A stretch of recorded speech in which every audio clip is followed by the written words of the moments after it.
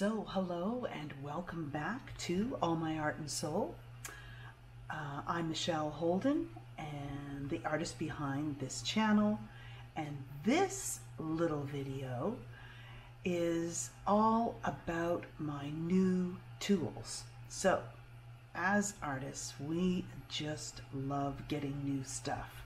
So I'm just going to take you through some of the new tools. You can see them here.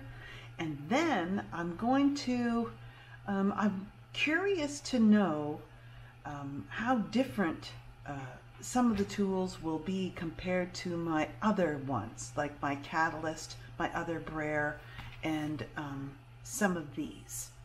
And I believe you can see some of them. Anyway, I'll be showing them to you. So, I love Amazon. It was here way earlier than they said, especially where I am. So the first set, oh, and I'm just using this. Maybe I'll take it away because it's distracting, but we're going to use that in a moment. And because I'm continuing with these tools on our shape series. So stay tuned for next week's video, which is part 3. So I'm just going to, I don't know, I'm just going to maybe upload an extra video for this week. We'll see how it goes. So these are not the ones I purchased. Those are the ones I want to compare with. I ordered a set of 3. I'm not familiar with the brand names of brayers, but I know I got this one. It is the SD, and you can see that it's well used, and also has a few little dents in it from trying to clean it off, but using a paint palette. I probably should use a plastic paint palette. I've used a metal one with a sharp edge in the past, so probably not. It's really smooth, and I have abused it somewhat by leaving it in the water to soak. Probably shouldn't do that, and so far I've been lucky. So that's my old one. So here's the new ones, which is much wider, and that's the effect for the big shapes or creating shapes from brayer that I want to use. It came with a much narrower one, as you can see, and they roll nicely. And it also came with this really tiny one. Now, I'm not, could use some tightening up. I probably need to be extra careful with it. And looking forward to be seeing what this little tool can do. So, we're going to be using just a quick demo in a moment for those of you who have not spent some money on some tools. I am now as to where my collection is built, as you can see from the videos that you've watched, but I've been really dying to get a new set. So those are the brayers. Next, and I know that these are called different names. One artist that I know, a mentor artist, calls them color shapers, and I really like that term. They like a paintbrush, but instead of bristles, you have a rubber similar to a kitchen material palette scraper, but the end, I'll just put it to where the camera is, a very sharp edge. So in making those edges and really shaping that paint and stains and inks will be very interesting. And then these came in 4 different widths. So 2.5, 2 inch, 1.5, and 1. Looking forward to using this on my smaller pages or smaller art, where this acts like a large scraper, and you can use this edge, but I found it difficult to get in where I'm really thinking this will really be cool. So those are the color shapers. And I would love to hear what in the comments below what kind of tools you, not so much that you use new ones that you've tried or would like to try. So, because then that'll really get us going in, and not spending too much money these in the future for tools that we want to try and what they can do and the differences. So that's what I'm really looking forward to. So we'll just move on. Those are the color shapers. Finally, got an awl. Now, if you haven't looked, and it has a nice oil, you can really just, yep, definitely.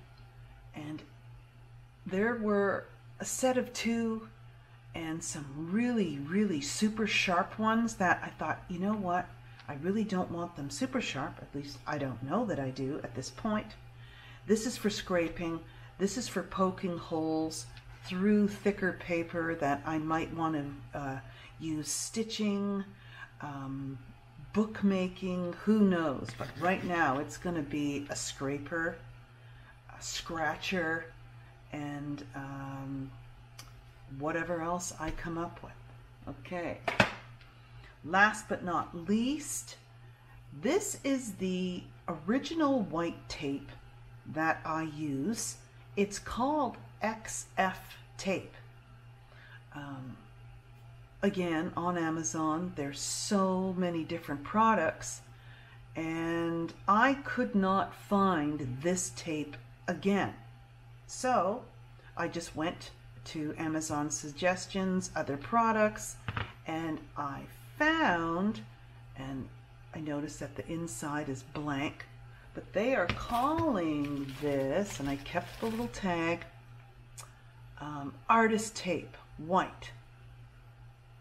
So it's for drafting, tape painters. Of course, it's made in China. It's hard to get products that are not. Maybe we really might want to share that kind of information.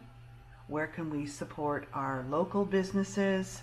But I've looked everywhere where I live, and there's no such thing as white tape in any form, artist or otherwise. So stick with our yellow, stick with our painter's tape, but here's the white tape, and it's slightly narrower.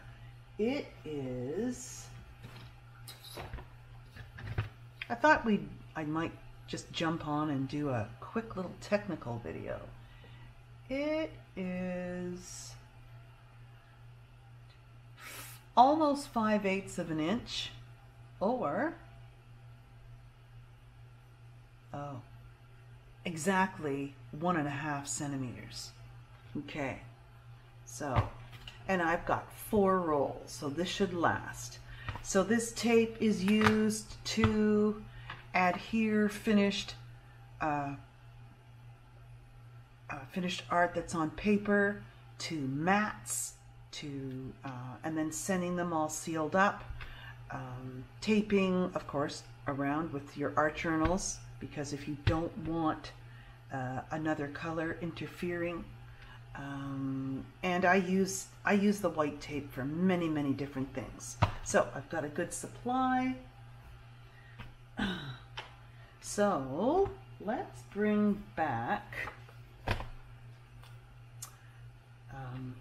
of course, these marks were made with my brayer, and I turned it, just trying to do different things. Oh, I forgot. The value scale. So in this other course that I'm taking, this is going to be very valuable for my color and when I get to the value part of the module. I'm not there yet, and I always wanted a really, a professional one, so that I can, when I take a picture of my work, edit it to a black and white version, I can see what's working and what isn't working, white to black, without the colors interfering, more clearly. So That's what I plan to use this for. Okay, so I had 4 items come in, and with the continuation of the exploring shape video series, I'm going to use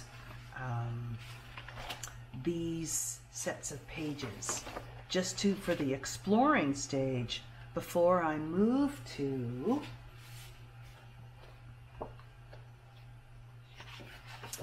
I love the mid-tone of these.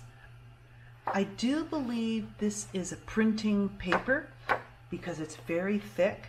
It is not exactly an 8 by 8 inch, and trying to use standard. It's 8.5, so I'm going to crop it down to 8 by 8 because the mats that I have are 7.5 and 7.5, and that would be too much, almost a half an inch too much on the edges to crop, and then those things would disappear. So, and I might even, if it's 7.5, no, I'll go 8 inches, because then it'll just be 1/4 of an inch will be covered once I want to surround it in a mat. If they turn out, if they don't, they'll just be there for a resource. So, oh, and how I'm going to put them together with my new tape, I'm going to put them together like so.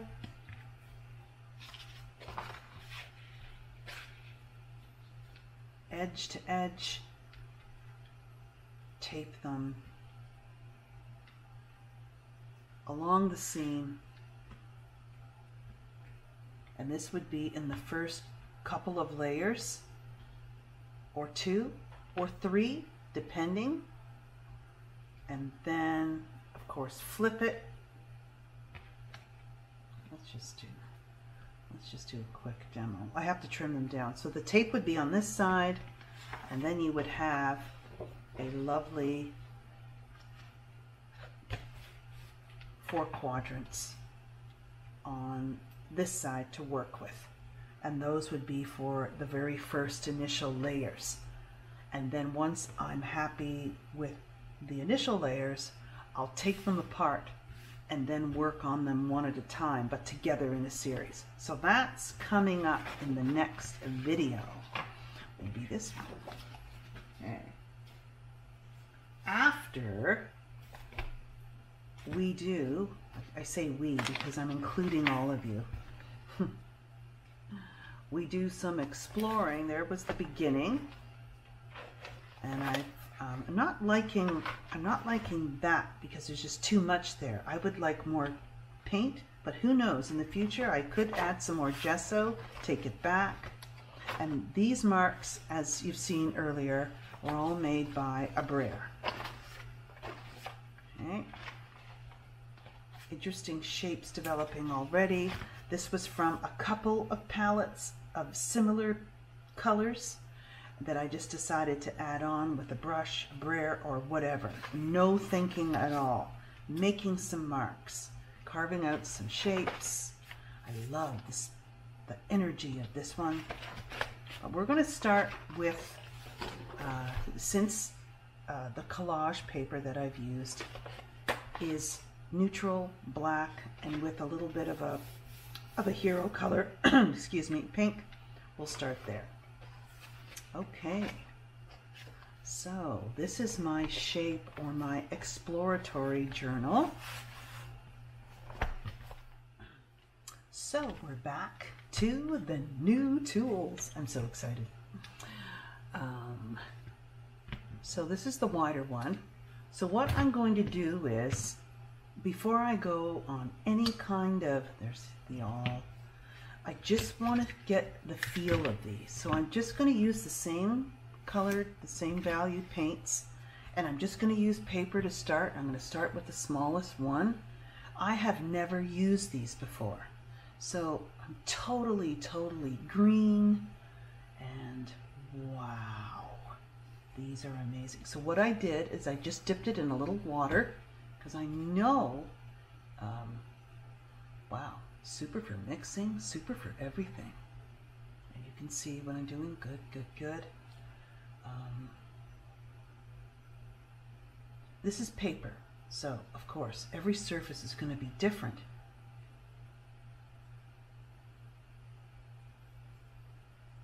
Now, what would happen if I added a little bit of this gloss fluid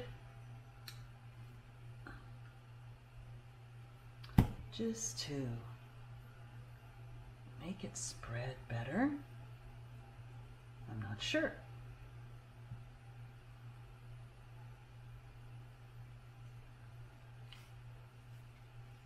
And also thinning it out.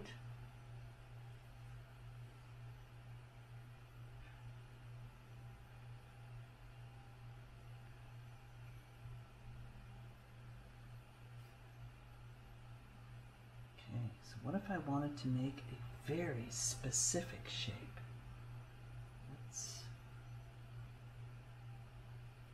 I'm really loving the control of the edges. You can really get precise, but still, and I'm loving what it does on the paper for that. Say if I wanted to come in and add, wow, you don't need to tape off a sharp edge because I wouldn't want it that perfect in the first place. Now let's see, I know my other artist loves, let's see if we can make some stripes. This isn't dry, but that's okay. Across.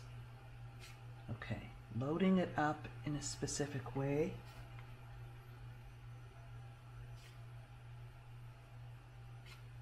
Okay.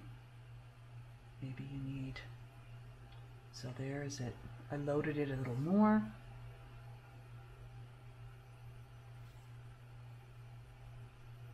Changing the angle, so I'm coming across.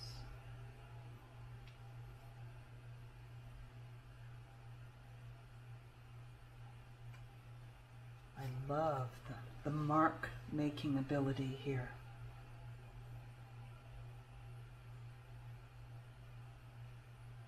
And how nicely it goes off the edge.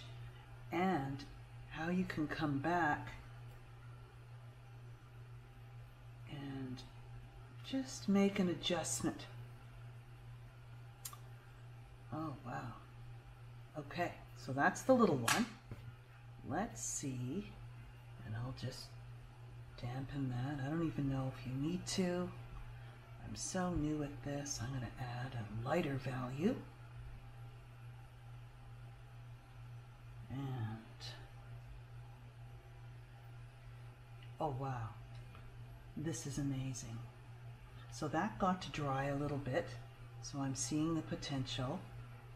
You can change the angle, which then allows the thickness of the layer.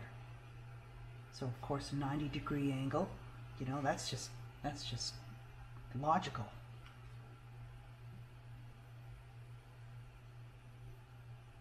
Wow, this is going to be amazing.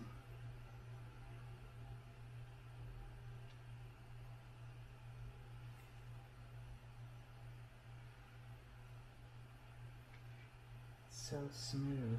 And when it runs out, I'm sure if I was on a different surface, like canvas or wood, you could add a little bit of a spray bottle, a spritz, which would, and you could go really thin.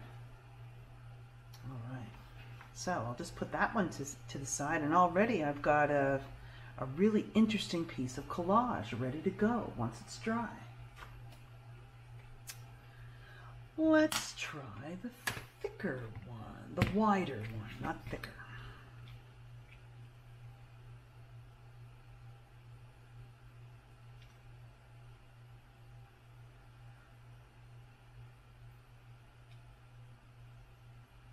Now, that was without a dip in the water. Let's see. Wow.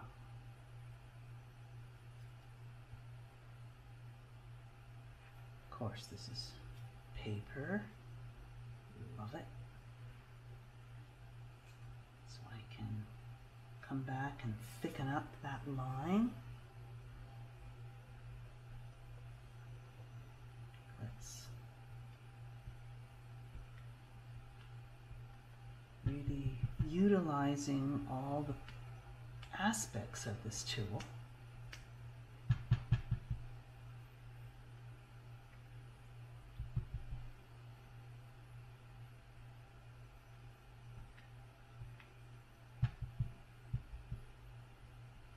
Really nice, sharp, but not perfect lines, which I love.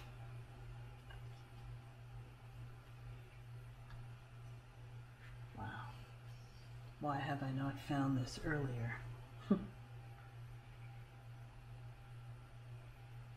I love how it swooshes on top of another layer.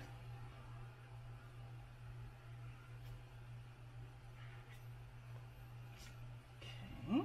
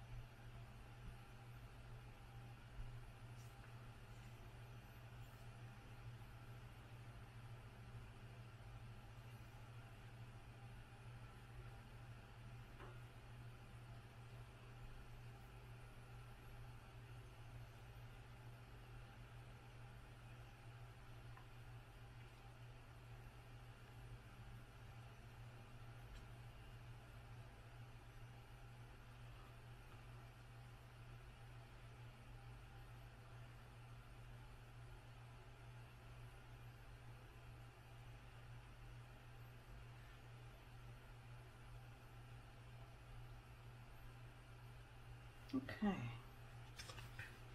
Now I'm curious, I'm going to move to that sketchbook, my shape sketchbook, and I'm curious to see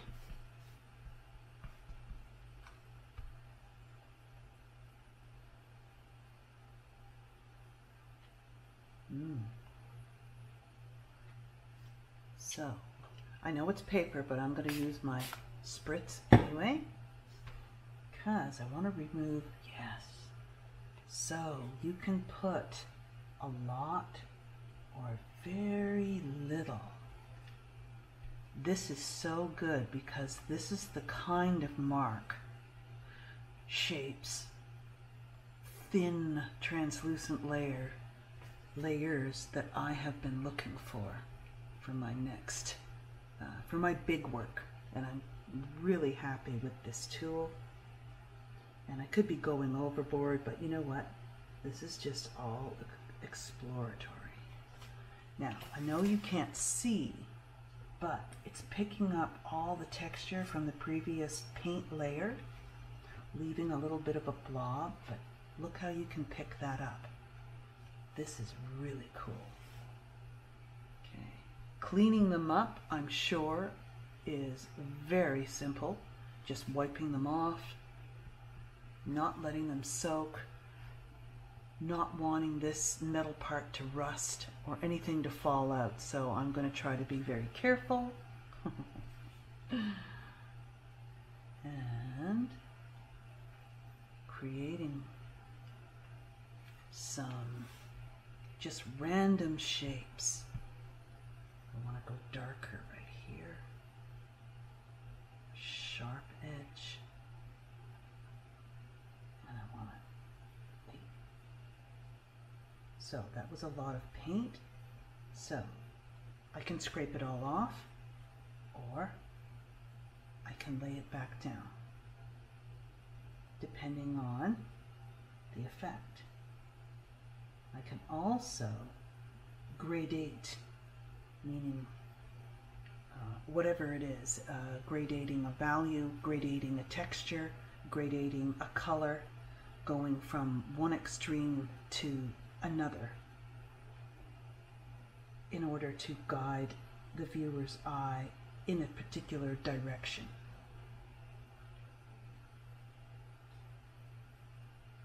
Really liking that effect. So, we'll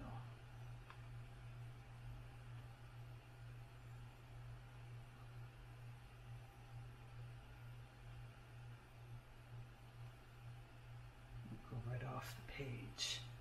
And as I said before, these ones are right edge to edge. Very cool. I think I'm going to try some dark marks, not with the big one. I'm going to use the little one. And I know it's something that I like. This is sort of a mark that I'm discovering that I like to use. Sort of climbing horizontal lines in various distances. So that's good. Let's see if this can make a circle by spinning it around.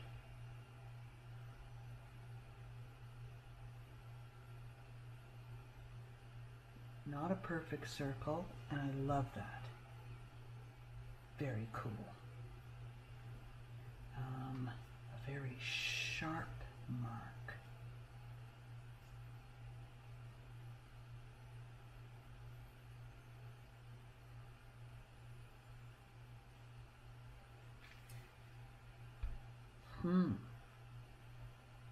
Okay, so those are, and I'm just going to sit them in very briefly in my water at the side, which is right here, and wipe them off. And I'm going to go back to the paper just to demonstrate, just to use up this paint with my new brares, really trying to just focusing on this very small one. And then I'm going to just score lightly and just see what kind of marks the all makes. Okay, let's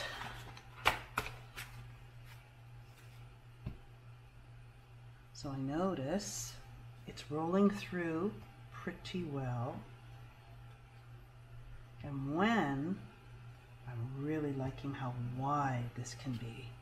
This is going to be really great on the jelly plate. Okay.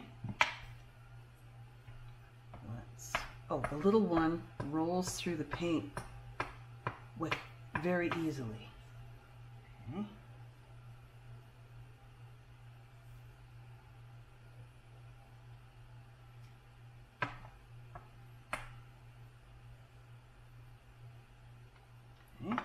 Now, this is just paper, so I'm just going to, it's already dry, so that probably won't work as well on paper versus canvas, board, anything, a much harder substrate. So that's cool. And I might stencil on top of this later on when it's dry. This is just the scrap papers from last week's video, so I'm just going to use those. I try not to waste anything. And I just want to mix up this paint and